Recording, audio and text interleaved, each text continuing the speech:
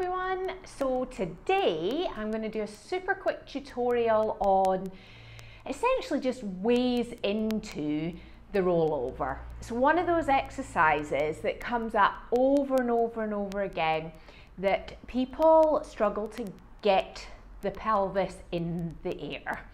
So what I've got is just a few creative ways to help you, or to help you help your clients to actually get into the exercise, and then also ways to then help come out of the exercise, also out of the movement.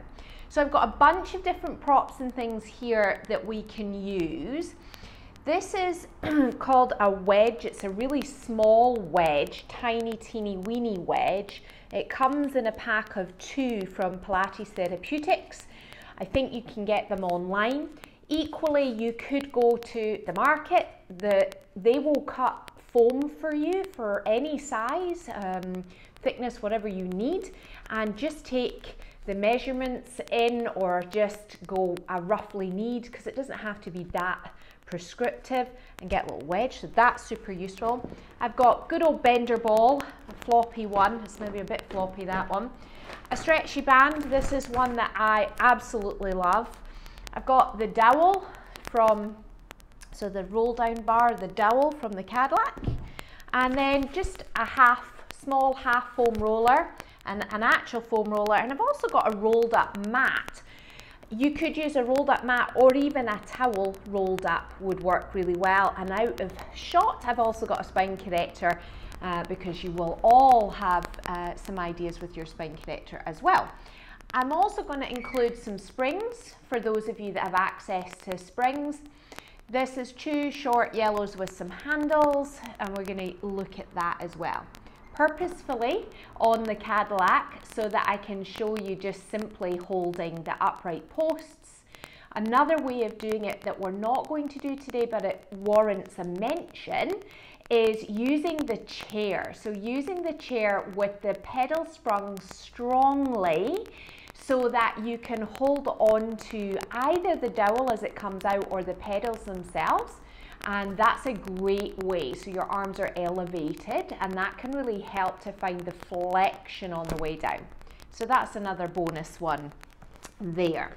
So I'm going to start by showing you the ways to use the Cadillac itself, and then I'm going to introduce all of these many little props. This is going to be like, how many ways can you get into and out of the rollover? Okay, so the first one is really very simple, using the upright posts for feedback. So giving a little bit of a push through the upright posts, and then with your legs, starting position, however that's sort of up to you to go where is appropriate for you or your client, but looking for what's going to help you or them to get over. Is it a push with your arms, or is it a pull? It's most likely going to be a gentle push. I'm going through underneath my bar, and you can see the difference that occurs between pushing or pulling. And on the way down, the push is going to help to decelerate on the way down. Do whatever legs you want to do. And then same thing again, nice and simple. Then I've got my handles. For some people, using the spring may make it feel a little more challenging. They've got to meet themselves in a very different way. This is like what you might do on the reformer, those of you that are trained in reformer. So we're meeting the spring, and as soon as you meet, you can see my legs go. It's like doing chest lift.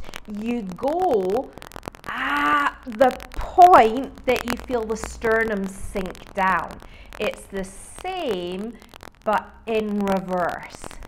I can feel that deep connection. I stand strong into my arms, I don't get over quite as far with my rollover. But the idea that it gives you and the support that it gives you, it helps you have your arms and really have your back here. So yes, that's a good one for me.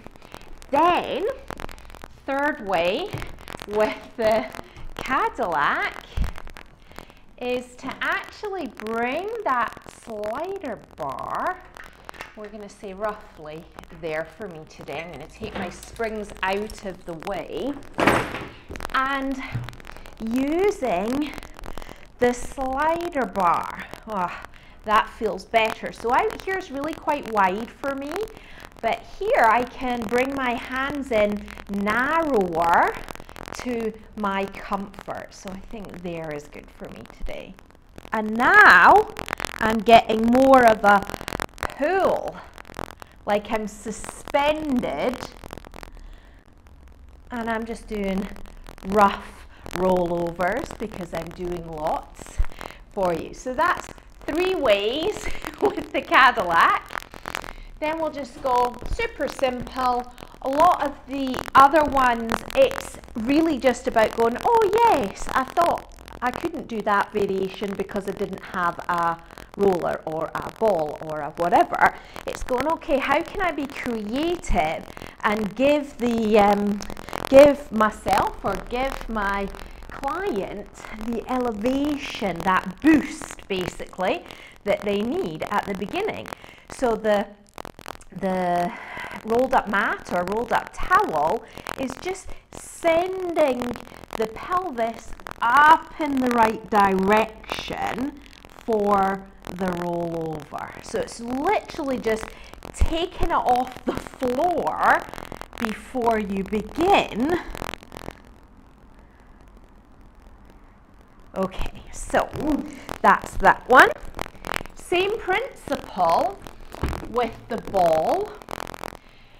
Same principle with the half roller.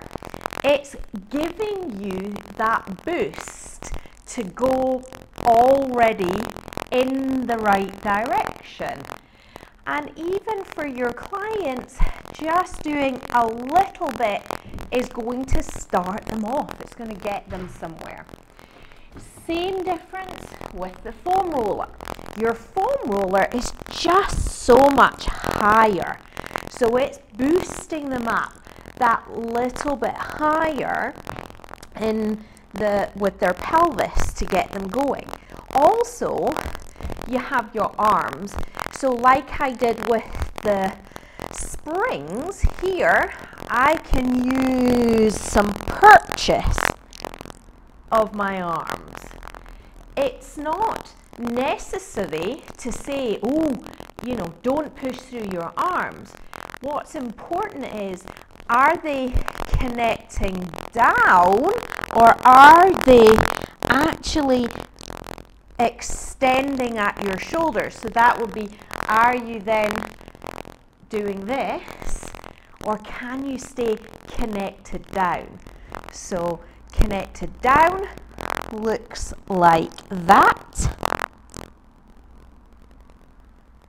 and then not connected down looks like that. Yes, you know the difference for sure.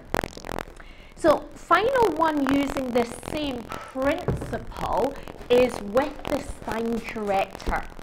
Now, many of you will have done this before. You can do, well, I suppose I better do the proper mount. Many of you will have done this before in relation to leg series on the spine corrector. So this is even higher already. I mean, you're just really almost there. I always say with whatever prop you're using, how are you using it? How are you integrating? How are you meeting it? How is it helping you? What feedback is it giving you? Now here, there's a really beautiful sense of traction that you can roll into it to roll away.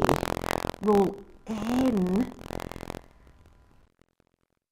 and then you've got your circle. So rolling in, meeting it, roll into it to roll away. Okay, so that's all of the ones on that basis. You could get so creative now, all the different things to just to find the right height and the right push off for the individual. Okay, so then we've got the dowel. The dowel is a really underused, I believe, a really underused prop, because the dowel can give you part feedback, part imagined feedback. So even although there's no spring attached to it, you're still holding something and getting a sense of that. So overhead, pulling it apart, pulling it apart, pulling it. So if you think about traditionally on the mat had a handle back there, so you are doing it in the way that it was designed. It wasn't created with your arms by your side. If you think about how it counterbalances, it sort of makes more sense. Okay, so then it's just at the base of your bottom, and you're doing the same thing, pulling it apart, pulling it apart, pulling it apart, pulling it apart. Okay, pulling it apart. Now, there are some of you who don't have access to a dowel.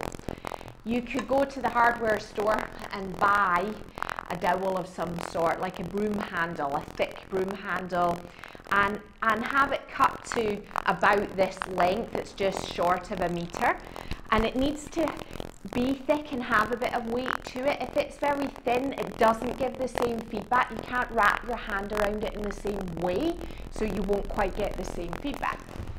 Or most everyone, like your clients, have all got these stretchy bands that they've got from a physio at some point or other, and you essentially are doing the same things that you just did with the dowel, but with the band. And you can see it's not so easy. I mean, I have done quite a few, but still, it's not my favorite way with the band overhead. Maybe it's the one I need to do lots more of. And then this way, I much prefer really nice and short with the band, so it's quite tight, and doing the same thing here. There we go. So it's that beautiful connection of your arms into the back of your body and into the floor, giving you the time to roll down. The time to roll down. So I didn't count them up, but it feels like, you know, that was quite a few ways to roll over. And take license to be creative with it. You understand that we need to roll into the surface underneath to get up and over. It's just in the beginning, sometimes people need to have their pelvis already in the right direction to give them that push off. And some people have to take the arms into another orientation so that they don't go into that really the protraction and the subluxation of the humerus, and teaching their arm integration. And of course, you've taught them how to do that before they get here. It just goes out the window sometimes when we start to do something upside down. So I really hope that that's been useful for you all today, to have some different creative ways into roll over. I can't wait to hear your feedback, and know that this is not the only ways. There's many more ways, and you'll come up with other ones. and I hope it helps. Thanks everyone. See you.